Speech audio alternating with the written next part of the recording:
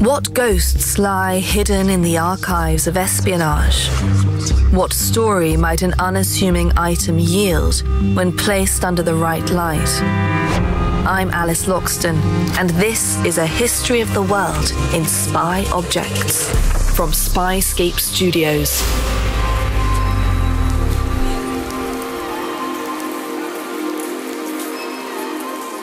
As a talented young print designer, Manya Kullman draws her inspiration from sources both near and far, strange and familiar, well-known and entirely secret. All of those words can be used to describe one of her recent collections, dedicated to Manya's grandmother. Manya is clearly not the first creative type to take inspiration from a grandmother. The influence of the world's nonnas, nanas and abuelas is writ large upon everything from food to fashion. But there is one detail that sets hers apart from all the others, and that's the fact that Manya's grandmother happened to be a KGB spy. My grandmother, her name was Galina, and she's not actually from Moscow. She's from a tiny little village in Russia, and then she moved to Moscow when she was around 18 years old. She was one of the women that knew how to speak English and Spanish. So she was sent as a cultural attaché from the USSR embassy to Cuba and worked as an interpreter. Cuba's revolution began in 1953 and ended 6 years later with a new communist-leaning leader at its helm, one Fidel Castro. Relations between Moscow and Havana, which had been weak, quickly became a priority for both nations. And so Galina found herself in the middle of a budding love affair between her vast country and the tiny Caribbean island, dispatched ostensibly as a cultural attaché, but with the implicit understanding that she was to keep a close eye on this new, unproven ally. She went to Cuba first in 1957. She was very hardworking and she never complained and really embraced the Cuban lifestyle. She was a great believer in communist ideology and she was very patriotic.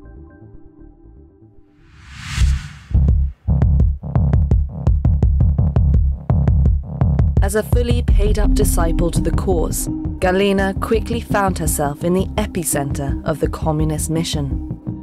Fidel Castro chose her personally to work for him, his own personal interpreter. Fidel really took a liking to her because she was Russian, blonde hair, bombshell basically.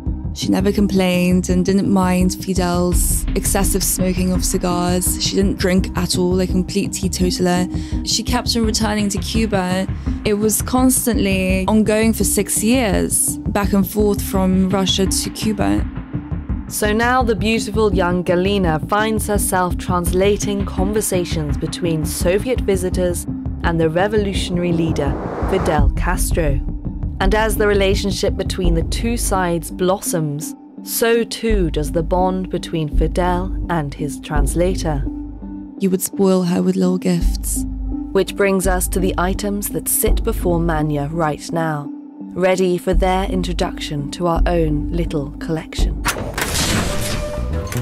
The objects today that I've chosen are a piece of jewellery that Fidel Castro gave to my grandmother and a photograph of them together. It's a shell necklace made with, I think it's out of glass. She also had this conch shell that he found whilst diving, and he actually inscribed in the shell their initials. Suffice to say, Fidel was smitten with the visiting Russian bombshell. But what about Galina? How did she feel in the spotlight of the great leader's attention? She was in love with him completely. So one of her loves in a way. So, yeah. I mean, in the photograph, it's really quite evident, the way she's looking at him with these loving eyes, completely in love. That intensity of feeling, it endured over the years, right up to Fidel Castro's death at age 90. When he passed away, 2016. I remember we came to Moscow. She was in complete black. She had this little badge with the Cuban flag. She was in tears, complete tears. And she asked my mum to send Fidel's brother a telegram saying that there will be never anybody like Fidel Castro. These are her words. The world will never be the same without El Comandante.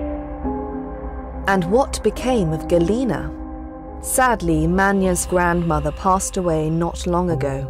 She had remained a formidable and secretive woman well into her 90s, refusing to offer anything more than tantalizing clues about her exotic past as a spy. I think it's because, you know, in the Soviet Union, if you were a spy, you have to be very quiet about it. Otherwise, you can potentially get killed. Once you're in it, you can't really escape it. What can I say? Once a spy, always a spy. But Manya's curiosity about her babushka's hidden life still seizes her imagination. I can't imagine what she had to go through to live this sort of lifestyle, but that was what inspired the collection, and I basically created my own spy world.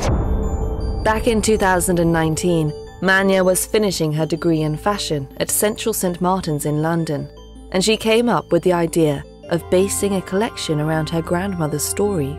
It's a lot of different inspirations, basically, on the collection, but it turned out to be a really fun one, and I really tried to sort of make that contrast from this dull, grey city of Moscow to this incredible life that she sort of built for herself. And it was exciting. She got to meet so many incredible people. The details of that life may remain murky, but they have been vividly imagined in the wonderful collection by Manya Kullman.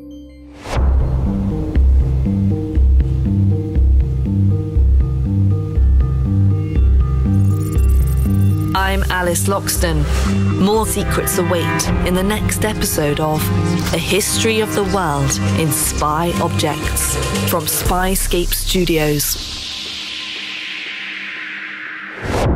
Listen early and ad-free with Spyscape Plus on Apple Podcasts and explore the collection on spyscape.com/spy objects.